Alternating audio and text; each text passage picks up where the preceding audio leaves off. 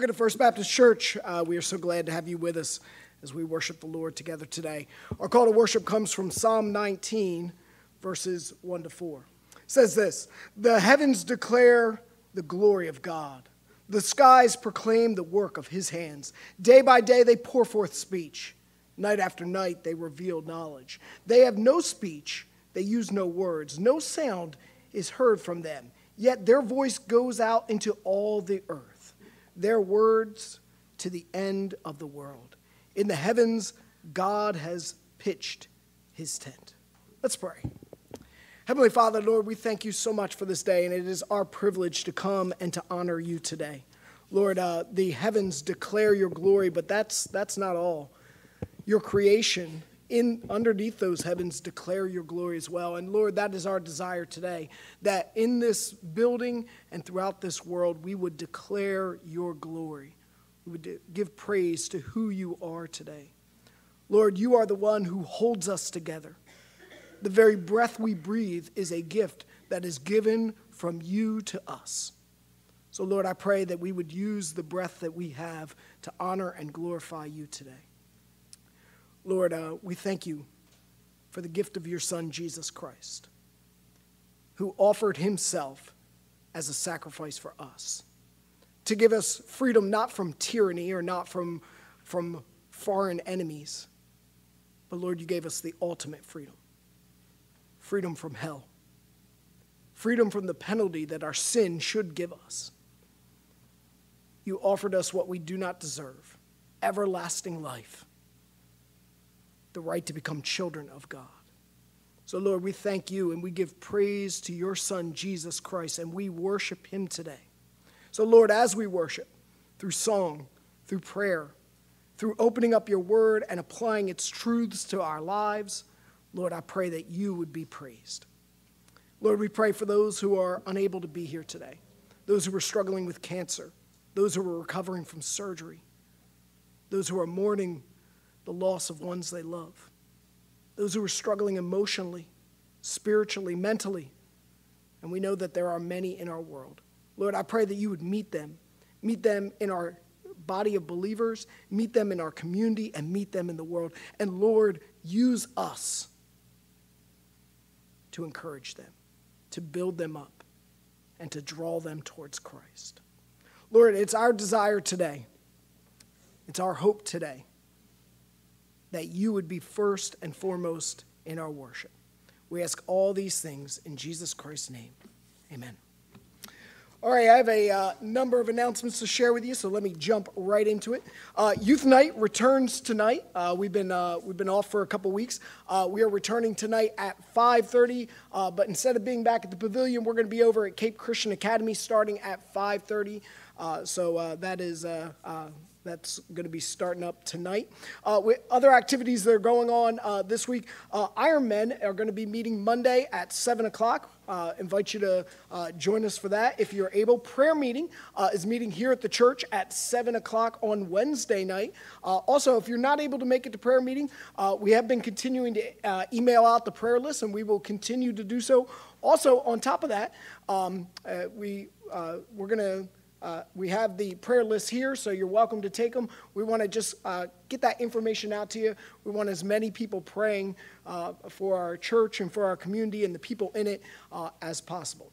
I do want to let you know that our Thursday evening evangelism class, we had our last class this past Thursday, so that we're going to be taking a break from our Thursday evening classes probably until the beginning of January. But we had an incredible study. Thank you for all those who come out, and between learning different ways to present the gospel, this week we spent time working on writing and sharing our personal testimony. It was an incredible study. As far as our Extra Mile classes go, we're actually going to be on break from Extra Mile for the next 2 weeks.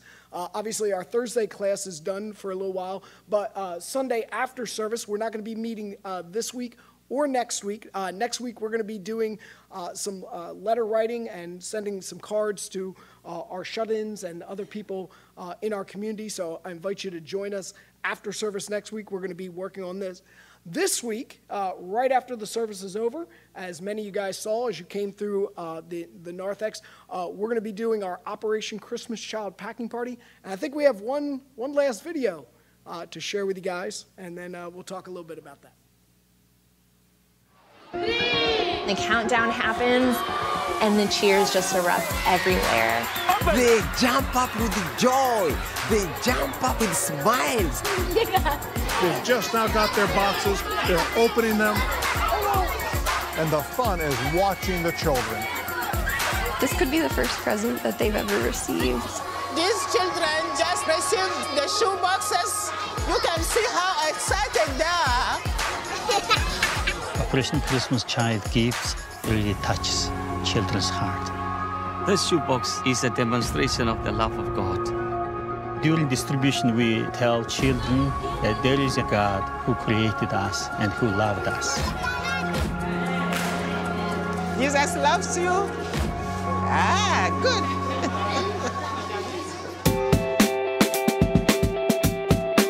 Volunteers from all walks of life and all ages love packing Operation Christmas Child shoebox gifts. What an amazing moment and opportunity to show people, to really show people the love of God. Samaritan's Purse would not be able to do Operation Christmas Child without this army of volunteers. They're like angels. It's just a special opportunity to reach people with the love of Christ. Father, we are so grateful for these boxes and what they represent. Lives are being changed and souls are being saved, and the Lord is receiving the glory. So to God, I'm about to cry, please. Once you pack a shoebox, from there they'll be sent all around the world. And that is only the beginning.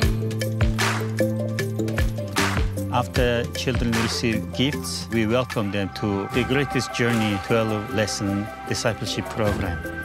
The program introduces them to Jesus Christ and teaches them stories from the Bible. It sets a good Christian foundation for them and sends them on a brand new journey of life. Isn't it incredible to see the impact these simple gifts are making in the lives of children all over the world? Millions of boys and girls hearing and responding in faith and then taking the gospel truly to the ends of the earth. A lot of these children, their life is absolutely transformed. Jesus said, let them come to me. And we're in the middle of bringing the children to Jesus. What amazes me the most is the miracles in each box.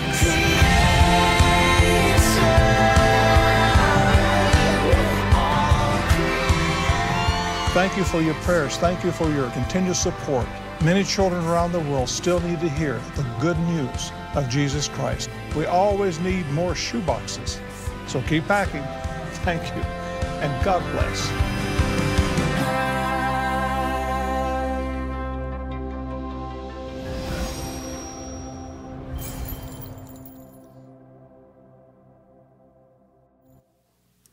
Well, as I mentioned, right after the service today, we're going to do our part. We have tables that are set up and ready to go, and we are going to spend some time packing those boxes. I do want to thank Leanne and Marion, who unfortunately isn't able to be here as she's recovering from surgery, for the many hours that they've put in. We're gonna pack a whole bunch of shoe boxes. It's like Thanksgiving dinner. You spend hours putting the meal together, and they eat it in like 15 minutes, right? But there's a lot of hours and a lot of preparation, a lot of time that goes into getting those boxes out. So when you get a moment, thank Leanne, and if you have a moment, give a call or send a letter to Marion. I'm sad that she can't be here today to see this, because this is a year-round job that they do preparing for this one afternoon. So invite you guys to stay. We'll have a wonderful time putting these boxes together, praying over them, and sending them out. And with them, the good news of Jesus Christ goes with it. A couple other really brief informational things. Yeah, that's right. Anyway, the Iron Men are planning to put together and deliver Thanksgiving meals again the week of Thanksgiving. This time, as you guys know, we have been meeting with other churches at the end of each month. We actually invited them to join us. So on Monday night, November the 22nd, we were going to be hosting a community Iron Men here at the church, but instead we're going to have a community meal putting together party. I don't know. I don't have a clever name for that. Sorry, but we have men from a number of different churches. We're going to put together meals. Obviously, we're going to deliver some. Hopefully, we'll be able to put enough meals together to give to some of those other churches so they can take it to their shut-ins and the contacts that they have in the community. And our hope is, I know other meals we've been able to distribute upwards of 100 meals. We're hoping to be able to maybe even double that and to send the love of Jesus out, not just in the name of First Baptist, but ultimately in the name of Jesus Christ, and to reach many people with the love of that. That being said, I know Iron Men is usually a men's ministry, but on November 22nd, if you are interested in helping, we're going to have many hands, and many hands make light work. So if you would like to join us, that's Monday night, November the 22nd. We're planning to start at 6:30. So if you would like to come and help us make meals, put them together, or if you're interested in delivering those meals a little bit later in the week, please grab one of us Iron Men. We would love to have you be a part of that. If you're interested in helping out with the food, I believe we're going to do stuffing and mashed potatoes and turkeys. I think we have the turkeys in place, or we should be able to get those. But if you'd like to donate stuffing, mashed potatoes, vegetables, anything like that, that would be wonderful. We'd be glad to have it. That's coming up at the beginning of next week. Also want to remind you, because we are just a week or two away from Thanksgiving, we're going to have a Thanksgiving Eve service here at the church on Wednesday night, November the 24th. That's going to start at 7 p.m. We're going to have a wonderful time of worship, just a wonderful time of counting our blessings. Sometimes in the midst of all the craziness that's going on in our world, sometimes we can lose track of just how blessed we are. And the amazing thing is we are incredibly blessed, even in the midst of all those things. So I want to invite you to come and join us on the 24th as we thank the Lord together for the blessings that we have. One last thing, speaking of blessings, special thanks to the Radzettas who have refinished our parking lot. They filled in some holes there and did a top coating for us. I just wanted to thank them. I went over and thanked John personally, and just an incredibly generous and kind thing to do. They're good neighbors.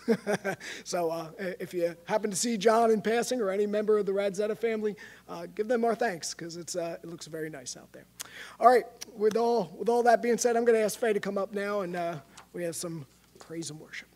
Both those songs remind us just how blessed we are.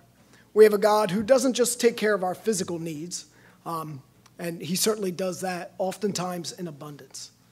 But he also takes care of our greater needs, our spiritual needs. He is mighty to save us. We may try and endeavor to save ourselves, but the reality is we fall woefully short. And in light of everything that God has done for us, this is how the attitude that we come to our time of tithe and offerings, realizing that we give because we have a God who has given abundantly to us over and over again. So let me pray, and we'll take the offering at this time. Heavenly Father, Lord, we thank you for who you are. You have taken care of every need that we could have, physically and spiritually. You have provided a place for us in eternity with you. And if that were not enough, you have taken care of us here as we wait until we are called to heaven.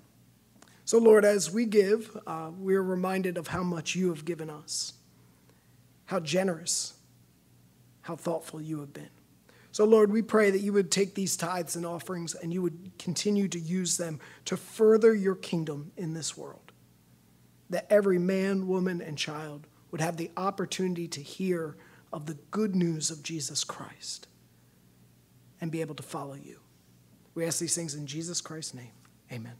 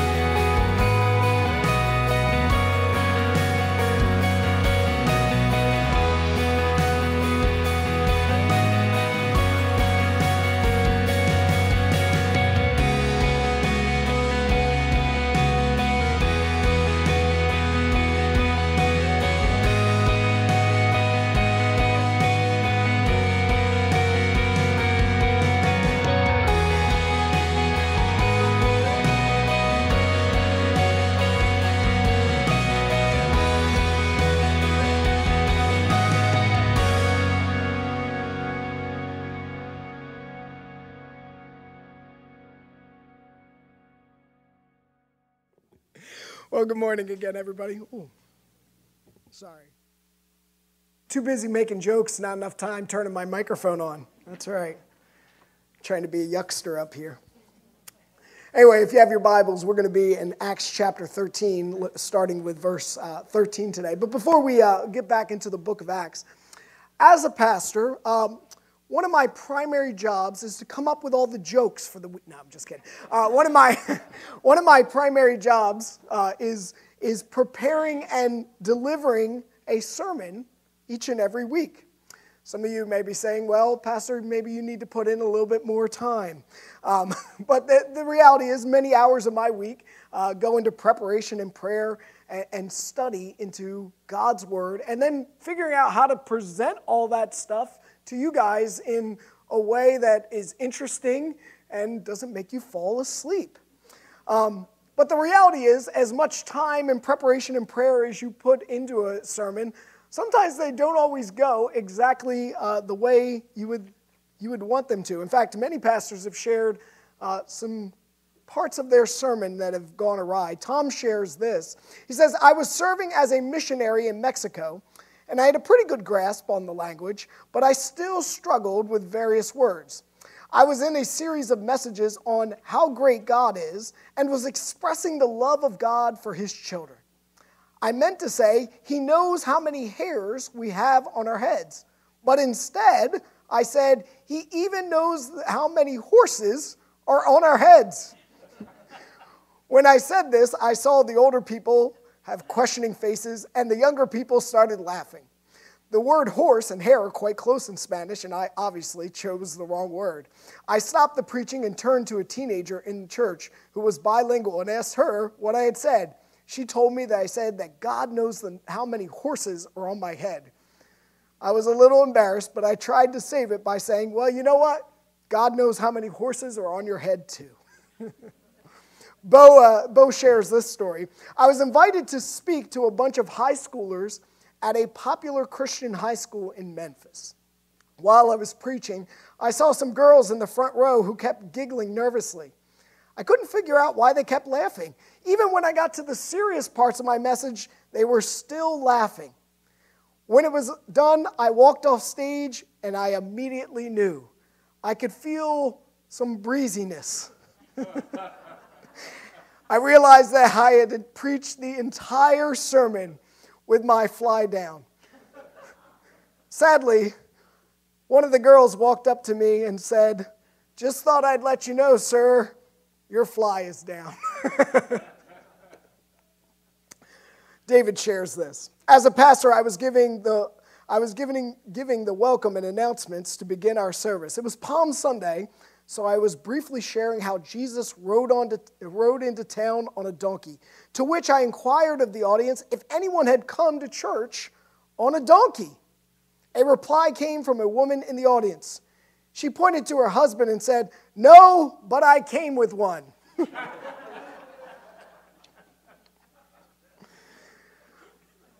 Well, the reality is sermons don't always go the way we imagine and even practice that they would. But they appear often in both the Old and New Testament as one of the primary ways that God shares truth with his people. Here in Acts chapter 13, we're going to see the first of several sermons that Paul preaches in the book of Acts. And Paul uses the spoken word to lead many to a closer relationship with Jesus Christ. Well, if you haven't joined us for a while, we've been working our way through the book of Acts. The first dozen chapters or so focus on the ministry of the church in Jerusalem and how they spread the good news of Jesus Christ throughout the city of Jerusalem and to the area of Judea and Samaria. But in Acts chapter 10, the followers of Jesus Christ came to a startling revelation that the good news of Jesus Christ wasn't just for Jews, but God had intended for all people to hear and put their faith in Jesus Christ. So the church began to expand, including into the area of Antioch, where the majoritively Gentile city of Antioch came and accepted the Lord, and we see the church in Antioch begin to grow, a mostly Gentile church. And out of that church, the Antioch church had a heart for sharing the good news of Jesus Christ with both Jews and Gentiles throughout the rest of the world. So they send Paul and Barnabas on a missionary journey, and that's kind of where we're at here in Acts chapter 13. The story of Acts moves away from the church in Jerusalem and even from the church in Antioch, and it focuses on the travels of Paul and Barnabas as they begin to keep following God's commands to take the good news of Jesus Christ to the very ends of the earth. Last week we looked at the first leg of Paul and Barnabas' journey as they shared the gospel on the island of Cyprus. And they had really great success, but they also faced strong opposition. Their journey continues here in Acts chapter 13, and we're going to look at this today, verses 13 to 32. This is going to be a pretty long section that I'm going to read for you guys, but we're going to break down as Paul. We have the first recorded sermon of Paul to the people of Poseidon, Antioch. So if you have your Bibles, we're in Acts chapter 13. We're going to be looking at verses 13 to 52. Here's what God's word says. From Paphos, Paul and his companions sailed to Perga in Pamphylia, where John left them to return to Jerusalem. From Perga, they went to Poseidon, Antioch. On the Sabbath, they entered the synagogue and sat down. After the reading of the law and the prophets, the leaders of the synagogue sent word to them saying, "Brothers, if you have a word of exhortation for the people, please speak." Standing up, Paul motioned with his hands and said, "Fellow Israelites, and you Gentiles who worship God, listen to me. The God of the people of Israel chose our ancestors. He made the people prosper during their stay in Egypt. With mighty power, he led them out of that country.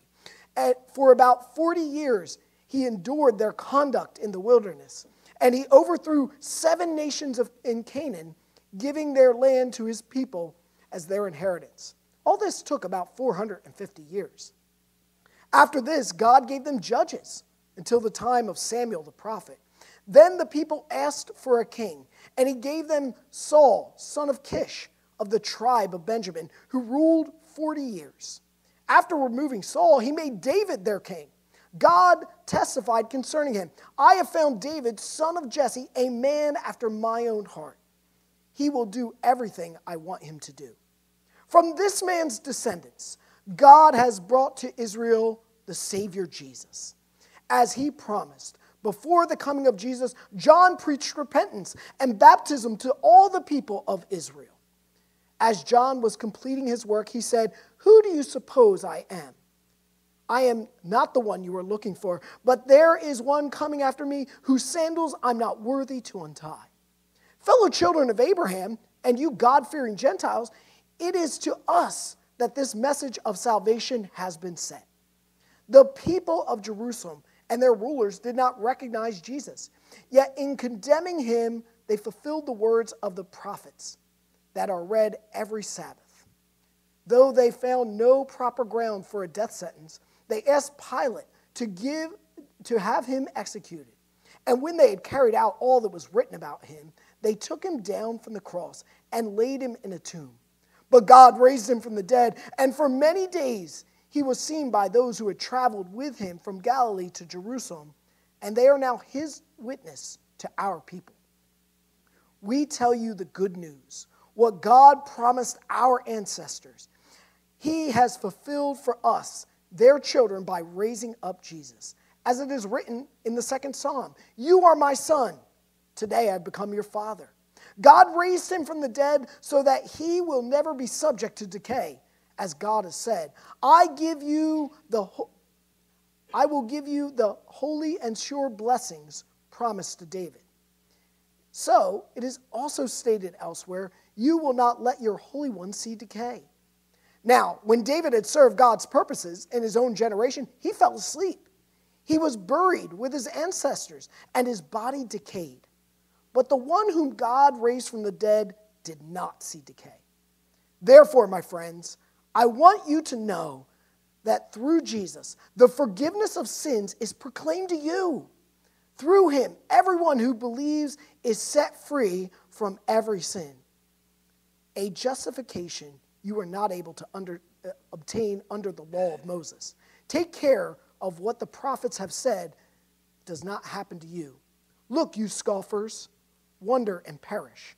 For I am going to do something in your days that you would have never believed, even if someone told you. As Paul and Barnabas were leaving the synagogue, the people invited them to speak further about these things on the next Sabbath. When the congregation was dismissed, many of the Jews and devout converts to Judaism followed Paul and Barnabas, who talked with them and urged them to continue in the grace of God. On the next Sabbath, almost the whole city gathered to hear the word of the Lord. When the Jews saw the crowds, they were filled with jealousy.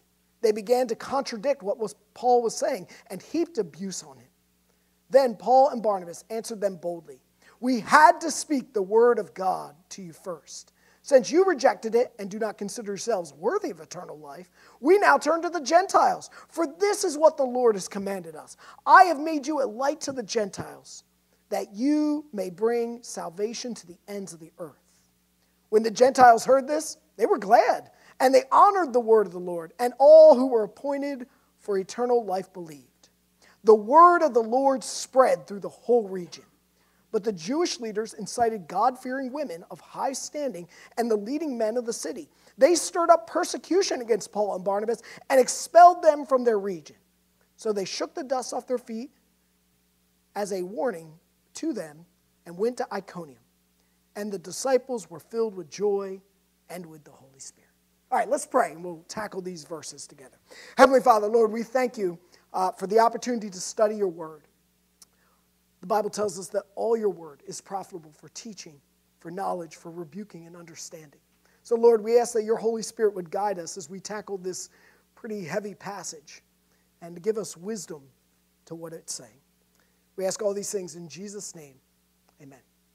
All right, I know that was a pretty long passage, but honestly, I couldn't find a good place to break it into two pieces.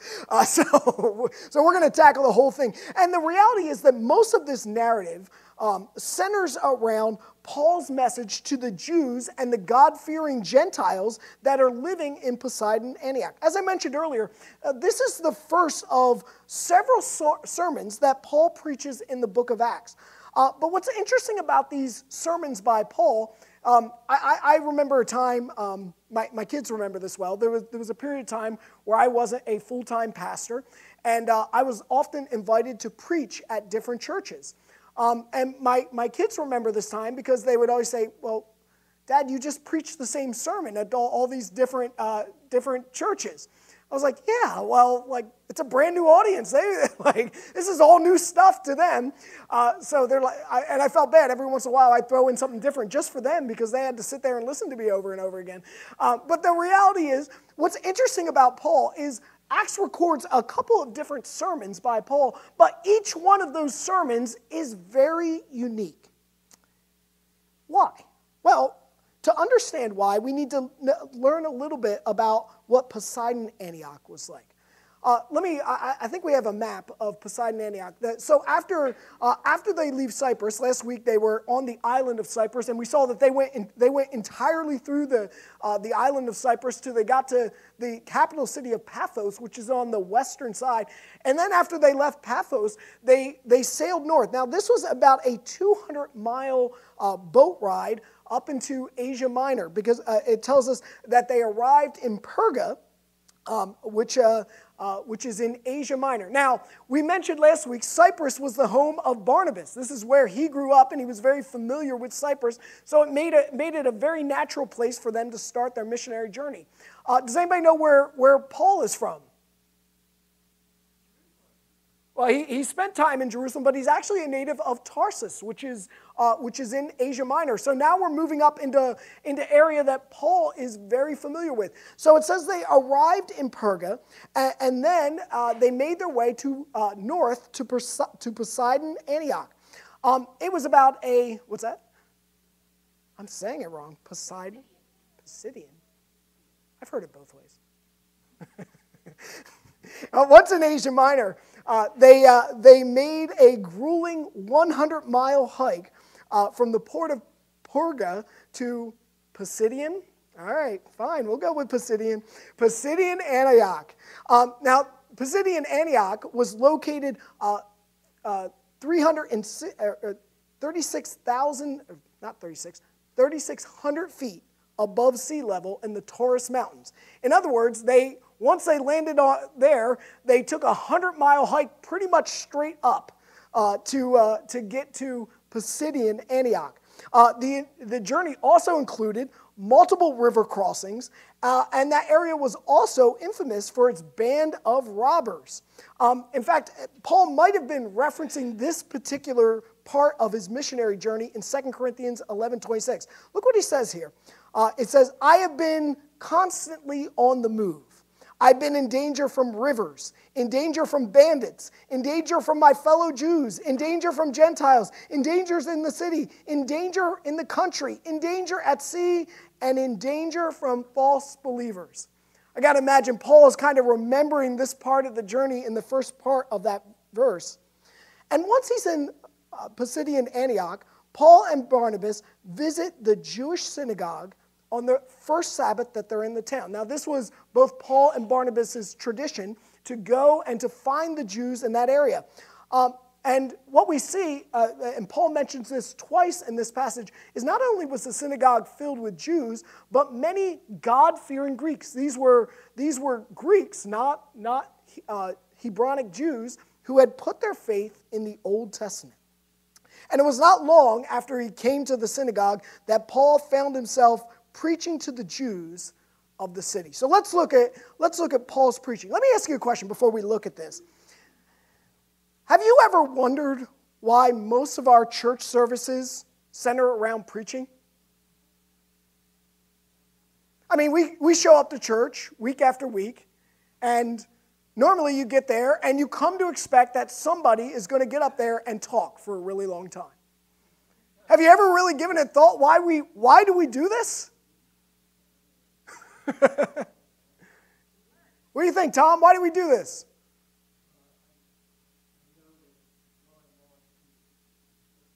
Yeah, it's not just the history of the church. Well, we got to give Pastor George something to do during his week. So let's make him talk a lot about the Bible. But the reality is, not only is it the history of the church, it's also the command of God. It is something that God has given us directive to do. A deacon once asked one of Campbell Morgan's grandsons. Campbell Morgan, if you're not familiar, is a very famous preacher.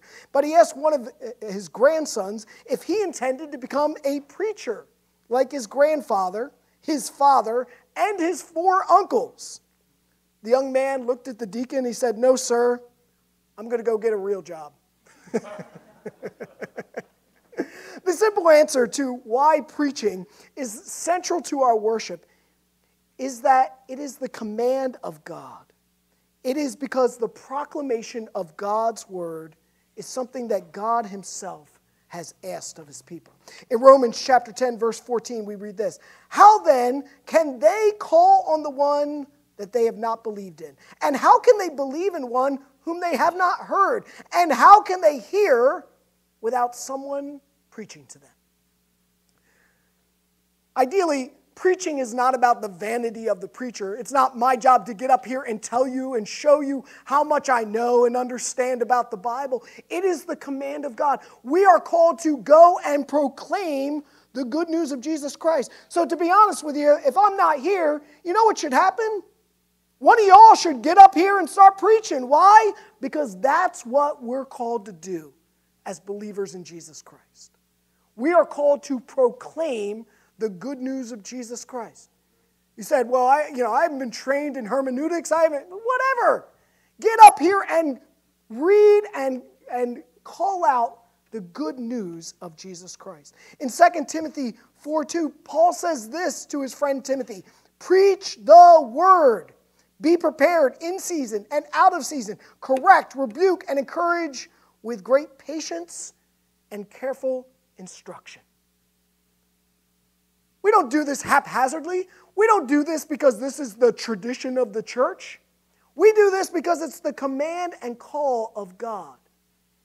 It is our job to build each other up in the Word of God and to proclaim the good news of Jesus Christ to anyone who has not heard it. The truth is that both throughout the Old and the New Testament, every time that the Word of God is moved forward, it has been on the back of preaching. When the people of Israel had wandered in the wilderness for 40 years, they were finally ready to go into the promised land. The last book of the Torah, Deuteronomy, is literally a series of sermons from Moses, who's about to die, and hand leadership over to Joshua to the Israelites. If you open up Deuteronomy, it's just sermon after sermon after sermon. What is he doing? He's preparing the people of Israel to go do what God had commanded them to do. The prophets, when you read the prophets are really just books of sermons. Yes, do they occasionally give some insight into the coming Messiah or what's going to happen next? Yeah, absolutely. But the vast majority of what you read in the prophetic books are Isaiah and Jeremiah and Ezekiel proclaiming and preaching the word to God's often wayward people. Did Jesus preach? Absolutely. Jesus took every opportunity to preach, whether it was on a mountain or in a boat or standing in the middle of the temple. Jesus preached often. When the Holy Spirit comes, what does Peter do? Holy Spirit is coming, and what does he do? He preaches, right? Acts chapter 2 and 3 is a sermon by Peter. Philip goes to the Samaritans. What does he do? He preaches. He preaches to them. And now here Paul goes out, and what does he do? He enters the synagogue, and he begins to preach. Even if you look through church history, every time we have revival, both in this country and throughout the world, it has been sparked by Bible-centered preaching.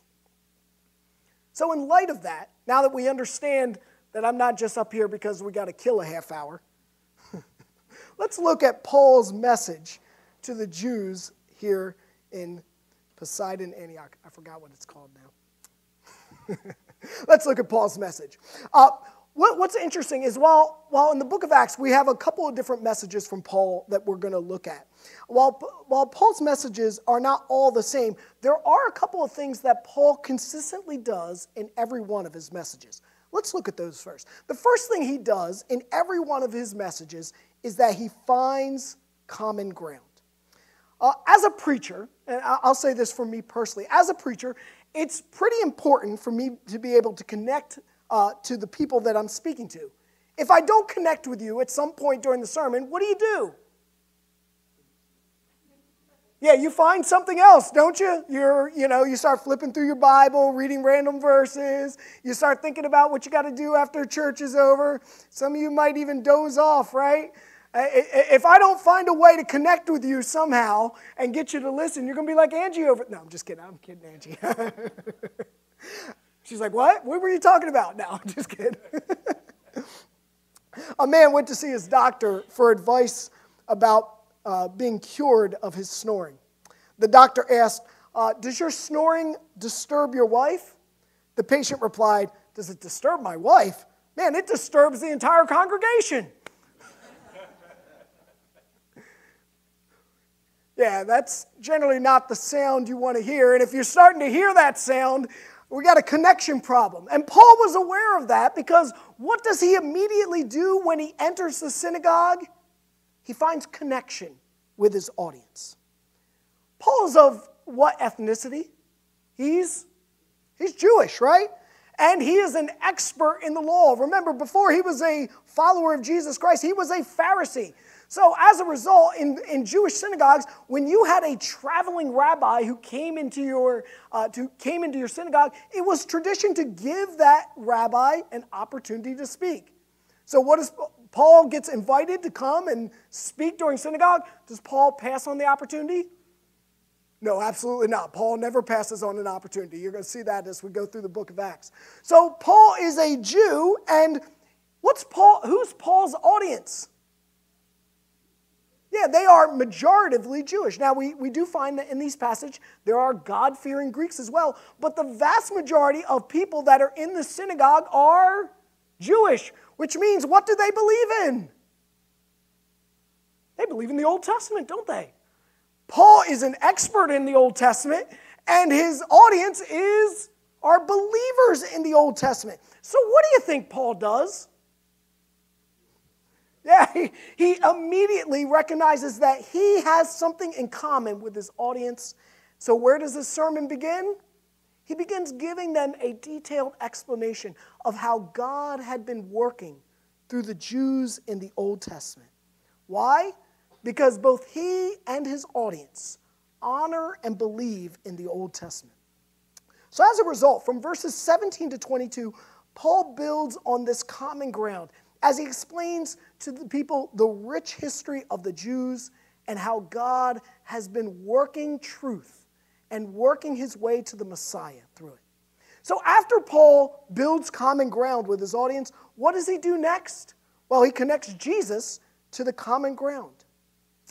After finding the common ground of truth in the Old Testament, Paul begins to show his listeners that the Old Testament has been pointing to Jesus this entire time. With this group, he focuses specifically on the connection between King David and the coming Messiah. Paul explains that the beloved King David was a picture of the promised Messiah that was to come. And this is pretty easy to show from the Old Testament. In 2 Samuel 17, verses 12 and 13, we read this. God says this to David. He says, when your days are over, and you rest with your ancestors, I will raise up your offspring to succeed you, your own flesh and blood, and I will establish his kingdom. He is the one who I will build a house for my name, and I will establish the throne of his kingdom forever. God had made a promise to David that there was always going to be a king from his line that would reign for eternity. Well, how can a human, or even the family of a human like David, reign for eternity? Well, the King of Kings had to come from the line of David, which is why the Bible goes through so much effort to show us that Jesus Christ comes from the line of David. Because this is a promise that God had made in the Old Testament.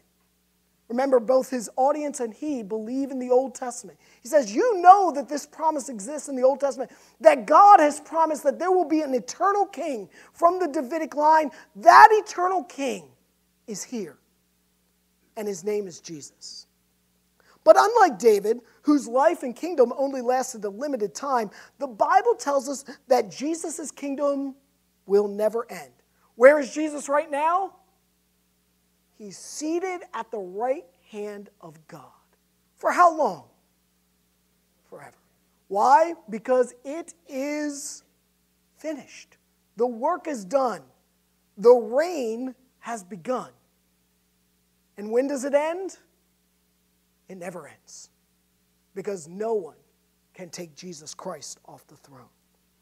See, using the Old Testament, Paul connected his listeners to God's promise of the Messiah. He does this passage after passage throughout his sermon. So Paul has created common ground. He's used that common ground to connect them to Jesus. What does he do next? Well, finally, he shares the importance of Jesus. Paul does a wonderful job here of connecting everything and tying what they already believed into how Jesus fit into it. It would be a real shame to do all that work and never get to the point of them believing, right? Because, listen, if they just had a knowledge that Jesus Christ was the Messiah, the Son of David, would that save them? No, not really. What did they need to do? They needed to believe. They needed to understand why they needed a Messiah. They needed to understand why they needed a Savior. So, listen, Paul does a great job of connecting everybody. Everybody's listening. Everybody's paying attention. But now he drives home the point. Well, what does he say? Well, let's look at verses 38 and 39 one more time. It's back here. He says, "Therefore, my friends, I want you to know that through Jesus, the forgiveness of sins is proclaimed to you. Through him, everyone who believes is set free from every sin, a justification you were not able to obtain under the law of Moses. Take care that what the prophets have said does not happen to you." He's made the connection with them. He's connected Jesus to the things that they believe. He says, listen, it's great that you know these things, but you have to believe them. Paul shares with his listeners that Jesus did what the Old Covenant, remember, these are Jewish people who are living the Old Testament Judaism. He says Jesus did what the Old Covenant could not. It brings genuine forgiveness of sins. In the book of Hebrews, chapter 10, verse 1, we read this. The law, the Old Testament law, is only a shadow of the good things that are coming, not the realities themselves. For this reason, it can never, by the same sacrifices repeated endlessly year after year, make perfect those who draw near to worship. So Paul stands in front of these Jews. He says, listen, you are still following the Mosaic covenant. Here's the problem with the Mosaic covenant is you go back year after year and you make sacrifice after sacrifice. Why do you have to keep going back? Because those sacrifices run out. They only cover for so long. And then you have to go back year after year. And he's like, listen, there is a better promise that's here. It's Jesus Christ. Jesus Christ died once and for all people. Jesus doesn't have to keep going back to the cross every year to cover our sins, does he? No, he goes to the cross, he says, it is finished, and he is seated at the right hand of God. Why? Because the job is done. He says, listen, you guys are living under the wrong covenant.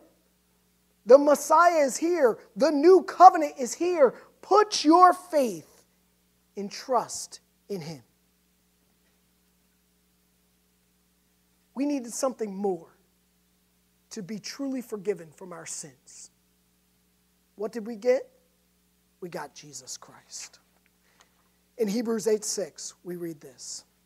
But in fact, the ministry of Jesus, the ministry Jesus has received, is superior to theirs, as the covenant of which he is mediator is superior to the old one, since the new covenant is established on better promises. Listen, we don't want to go back to the old way. Why? Because the old way was inferior. Sacrificing bulls and goats didn't forgive our sins. It covered over our sins. But Jesus sent his one and only Son as the perfect sacrifice once and for all people. And whoever calls upon Jesus Christ, both Jew or Gentile, can have everlasting life. This was Paul's message in the synagogue on this Saturday. He came and shared with them. He connected with them. He tied Jesus into them. And then he explained what exactly Jesus did for them so that they can have everlasting life. Jesus did the exact same things for us as well. The Bible tells us that every one of us have sinned and fallen short of the glory of God.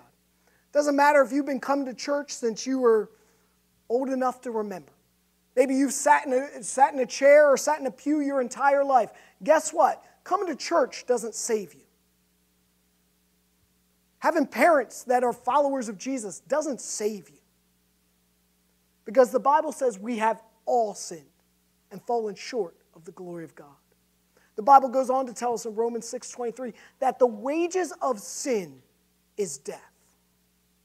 We all sin, and the penalty for everyone's sin is the same. Not just physical death, but eternal separation from God.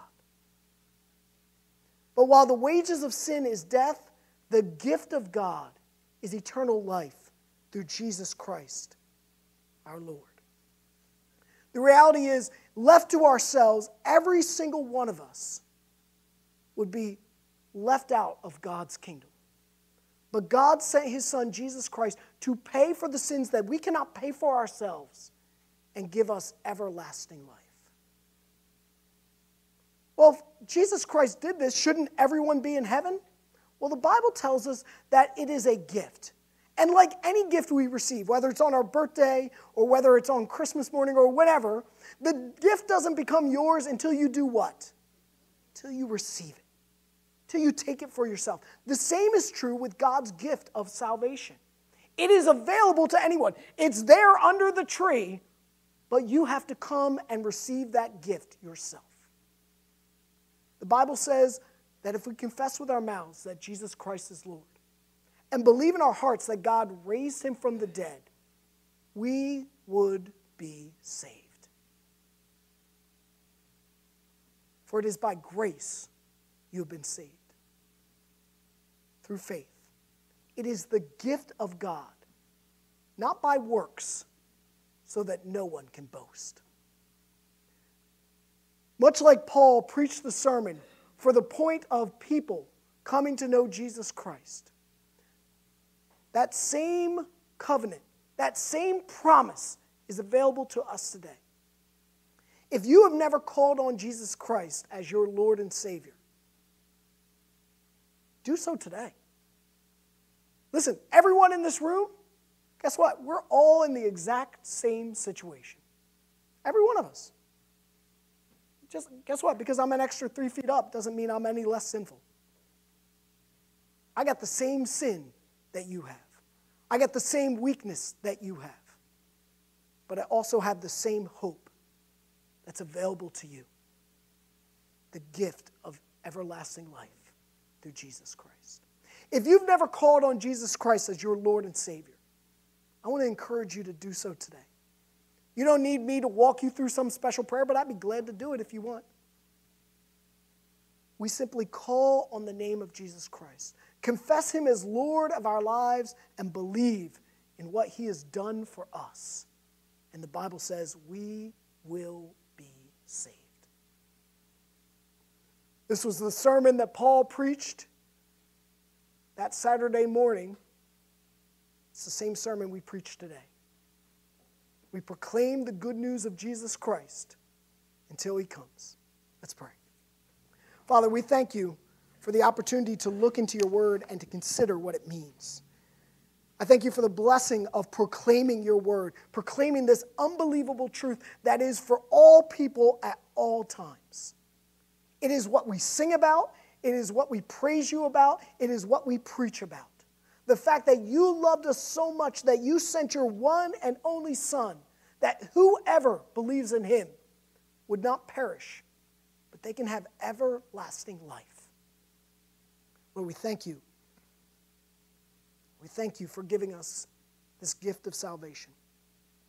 We do not deserve it, and we cannot earn it. It is only given through your Son, Jesus Christ. So if there's anyone here today who has heard these words and wants to turn their hearts to you, I pray that they would do so. We can find lots of reasons to put it off until tomorrow. But Lord, salvation is here today, and it is for all people who call on you. Lord, we give you thanks and we give you praise. In Jesus' name, amen. Before I dismiss us in our benediction, just a reminder, we'll be starting the packing party in just a few minutes in the narthex, so I invite you to stay and help us get these boxes together and get them out to people, and the good news of Jesus Christ will go with them. Our benediction comes from 2 Thessalonians, verses 16 and 17. Paul writes this: May our Lord Jesus Christ himself and God our Father, who has loved us and by his grace gave us eternal encouragement and good hope, encourage your hearts and strengthen you in every good deed